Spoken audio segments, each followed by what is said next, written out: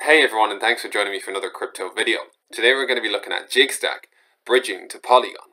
So if you've regularly used Ethereum, you've probably racked up tons of gas fees over dozens of transactions. That's just the cost of interacting with one of the most proven and secure blockchains in the crypto sphere.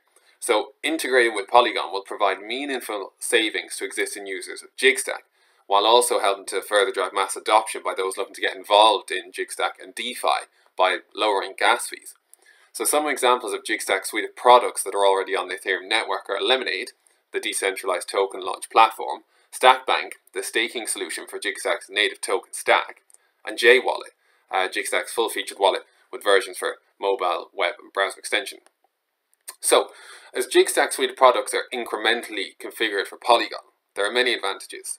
So we've got more frequent compounding due to lower gas fees, so higher stack accrual, less gas fees when participating and claiming tokens in an IDO, leading to an increased ROI.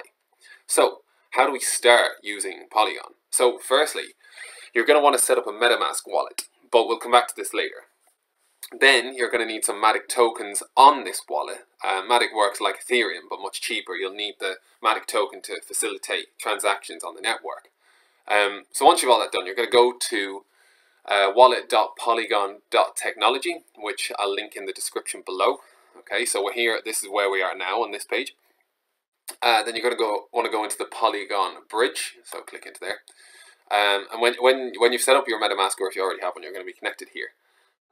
So then you're going to, so we're on the bridge and we're looking to deposit. So you want to be on the deposit side. Okay, so you're going to go in here and you're going to select Jigstack.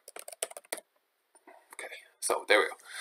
So then here you've got the choice of you can select all, or you can select as many as you like. Okay, so we're going to select max, and you're going to scroll down, just double check you're on the Polygon chain, send into the Polygon chain. You're going to click transfer. Then from here, this screen will come up. Standard procedure. Click continue. This is just an overview of the transactions and the fees involved, so or an estimate of it anyway. So here we're looking at a deposit fee and the approved fee. So approve the transaction and complete the transaction. So click continue, and there again just a confirmation page here.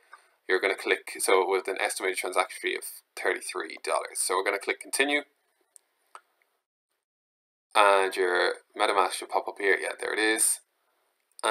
So yeah, there's the first thing anyway. Give permission to access your stack. So you're going to click yes, or so click confirm.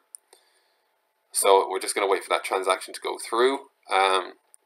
So we've got the approved.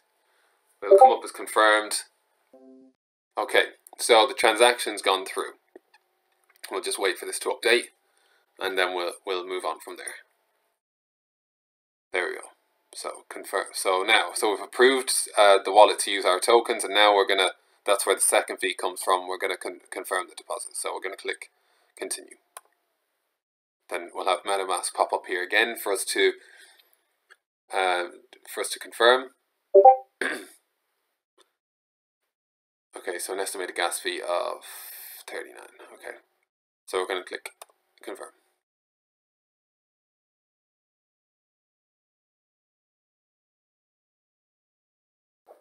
Okay, so the transaction's gone through. So we're gone back here to wallet.polygon.technology. We're going to click into the wallet and see, I'll hide zero balances, that the Jigstack has gone through.